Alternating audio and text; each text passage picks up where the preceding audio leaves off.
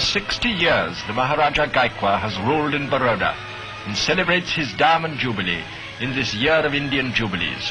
With the Maharani beside him, he presides at a great Durbar in his capital.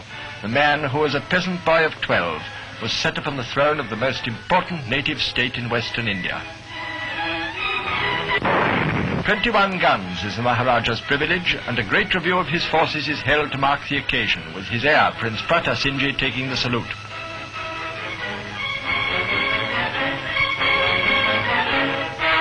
It was unfortunate that the Maharaja's health prevented his attendance at all the functions and ceremonies in his honor. The Maharani, who is accompanied by the British resident's wife, deputized for him at the agricultural and industrial exhibition. However, at the sports, His Highness himself was able to be present and enjoyed the wrestling and ram fights which were a feature of the display. And here's an unusual item to end the story: a man and a ram fighting, and the ram having the best of it.